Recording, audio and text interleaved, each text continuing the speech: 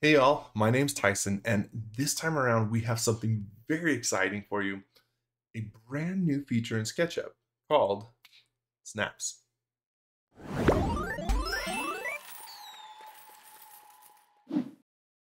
That's right, we just had an update release with SketchUp, and along with some new UI changes, we introduced a feature called Snaps, and these are user-generated, user-created control points that are useful with both move and rotate tools. It's pretty awesome. Let's have a look.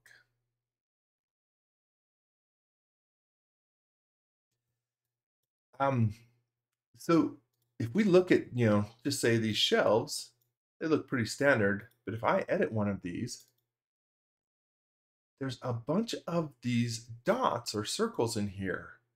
And if we look at these, they're not even all connected to the geometry. They can be anywhere in space. These are snaps. I've created these to help with the placement of these shelves or with placing things on these shelves. We'll learn how to create them, but let's have a quick look at a few ways that you might use snaps. So let's say we're placing these in a room. So let's just create a simple room back here. I'm going to worry about exactly how big this is. Let's just have something that we can place. And if I select any one of these shelves, and then with the move tool, you can see those snaps appear. I've got on this one, these three.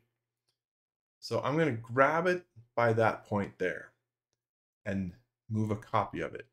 Now back here, you can see that it's orienting to any surface, or I can just place it right here in the corner. Now, if I wanted to create, more of these shelves lined up, and I've got a couple sizes and variations here, we could do that, but we might need to zoom in to grab a corner, move it to a corner, such and such. Here, it's going to be really easy. I'm just going to move any one of these. Let's just say grab this one, and I'm going to grab it by that point. And then I've got this set up to snap right here. And then maybe we'll move this one to here. And maybe this one will move to here. So you can see that it just accelerates the process of this type of assembly or moving pieces into place or adjacent to each other.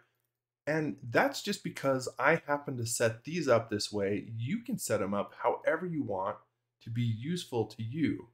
I didn't have to zoom in. I don't have to, be very meticulous about picking just a small point. It makes it so much easier. Here's another example. Sometimes something like this with all of these round shapes, we could assemble this if we were laying out some pipes, but it could be a little bit troublesome. But let's just move one of these back here. And in fact, just say, and we'll put it at that configuration. Now we're going to start to build this out. I'm going to put this one here, and let's move a copy of this over here, and this one here, and that needs to come over like that. And then we're going to extend that further, let's say here. You can see how easy it is to start placing these and putting them correctly because these have snaps to simply align them together. So that makes that process so much better. Here's another example. Several months ago or some time ago, I showed this example of the rotate tool. And I was showing how when you have geometry that doesn't necessarily, it'd be difficult to rotate this whole thing based on the base, that you can create these sort of help guides that were part of this. Well, that was useful, but now with snaps, let's say I come in and select these pieces, and then I'm going to rotate them, and here's a snap. And not only is that snap easy to find and planted correctly, but it's also aligned with the arm of this, robotic arm Then I could say, well, let's just grab these, rotate these. Here's another snap. And I'll grab these pieces and rotate them. And here's another snap. And again, it's lined up with the arm. It makes this whole process just much, much better. So that's all well and good. It's very cool. Again, you can use snaps. You can have just a few of them like this, where I've created a snap on each side for lining these up with other shelves. And then back here on the base, in the middle, where this would line up with the wall. Or if you want to get more complicated, this one I put snaps on each shelf to make it simple to move, picture frames and vases and things that you would put on the shelves. It's up to you. That's the beauty of it. So let's come back here. Let's make a few snaps. Snaps are embedded in your groups and components. So to make one, simply going to edit this group and then right click and say make edit snaps. And then, and you can see this just orients anywhere. To make a snap is either 2 clicks or a double click. So let's just make one very quick here. I'm going to double click. That's it. It made a snap. It has this rotation indicator. But if I close this group and make this a copy,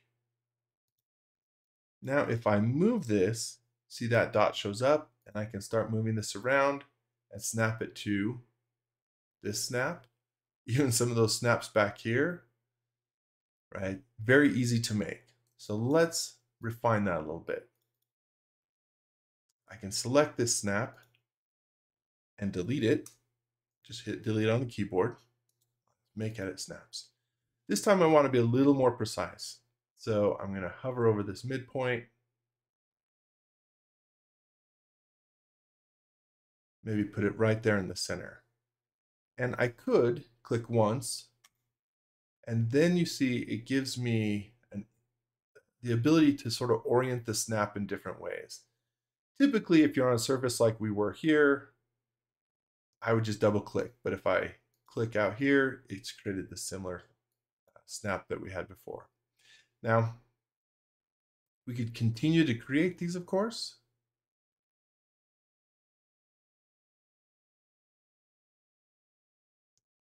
I'm just gonna double click, say here, and you see I put a snap in the wrong place. It's easy enough to select the snap and delete it. Now, when you're creating snaps, here's something to be aware of. And I've accidentally created a snap back here. I'll select that and delete it. When you're creating snaps, you can see that I've put my snap right here, one level deep. Well, you might say, well, these blocks, if I made them, smartly, they might be components. They are. So why wouldn't we just embed that in the component? Here's the thing for now. Again, and snaps are very cool. They'll be very useful. But this is a version 1 of snaps. And it turns out that if we, let me just copy and delete that snap. Then I'll edit this and paste it. So I've put it in here. It should be that, yep, that snap is in those components. But I've embedded it now 2 levels deep inside this group. Snaps don't necessarily work that well deeply embedded.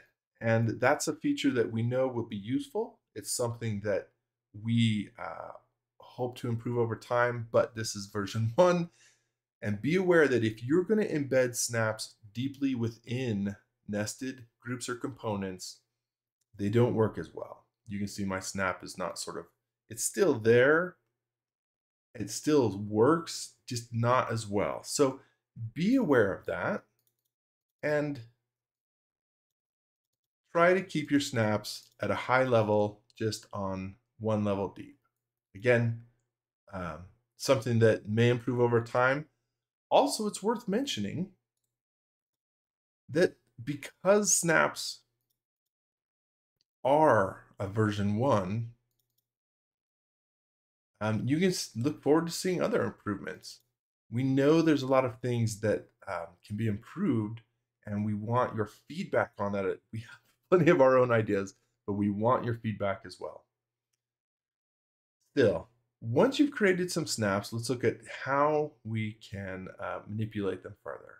Now, we can simply select, if I'm careful, I can select these snaps, and if I wanted to, I could sort of move them out, treat them a little bit like regular geometry, and that will allow me to, again, if I copy this and then put it back, it orients with any of these. Another way to manipulate snaps is if I right click and say make edit snaps. The first mode is creation mode, of creating new snaps. If we look down here in our tool hints, for me, I'm on a Mac, that'd be Option key. It'd probably be the Control key on a PC. If I hit that, the icon changes.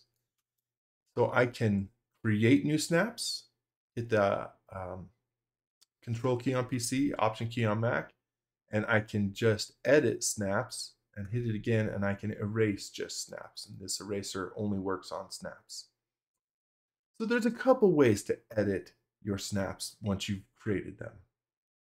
If I go to here, the edit mode, one of the things that's very important about how you create snaps is the front and back face. Well, what does that mean?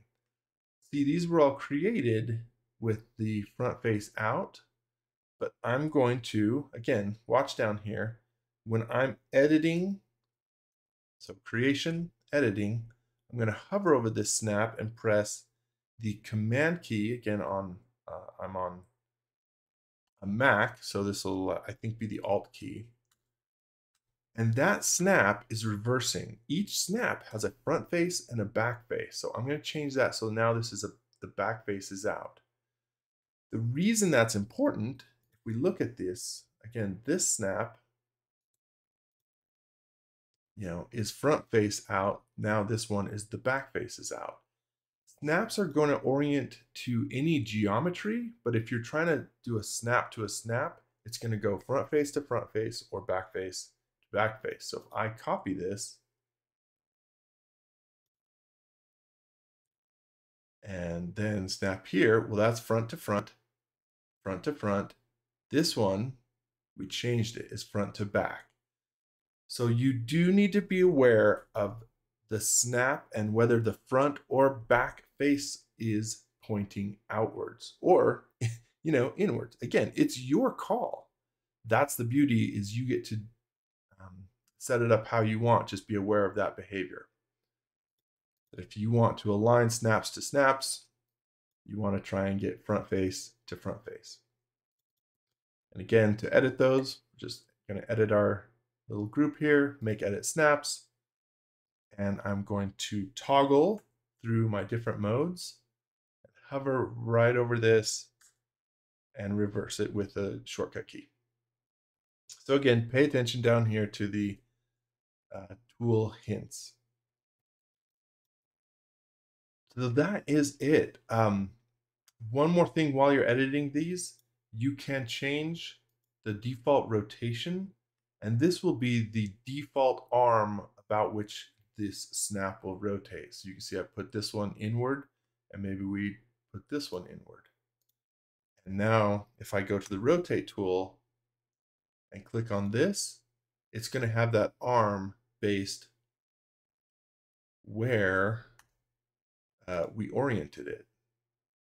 So this one was facing inward and this one was facing upwards.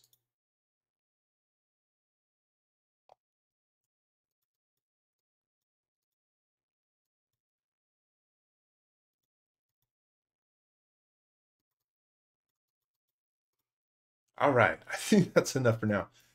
What I'm going to do is another skill builder that will push out next week. And We'll go a little more into editing and copying and manipulating snaps. This was just an introduction to what they are and how you can start using them. And hopefully you're as excited as I am about the possibilities this is going to give us. I am excited for these. Again, I'm not trying to say they're perfect at this point. We know that they're not. We know that there's some improvements that can be made. Also, this is a desktop feature. You can look forward to seeing it in our other versions of SketchUp, web and iPad, but it's in this release, not there quite yet. So when that's coming, I do not know, but we want your feedback certainly on what it is right now. And again, in the latest version of the desktop release of SketchUp. Very cool. Do leave us feedback here in the comments. Leave us feedback in the SketchUp forums. Let us know how we can improve snaps, because we want to make this, absolutely a very valuable new feature. I think it already is, but keep going with that. So with that, let us know what you plan to do with snaps as well. Be curious, because these are just a couple simple examples. And we can't wait to get your feedback. Thanks, y'all. That'll do it for now. Again, be sure to like and subscribe if you haven't, and let us know what you think. And we'll see you next time.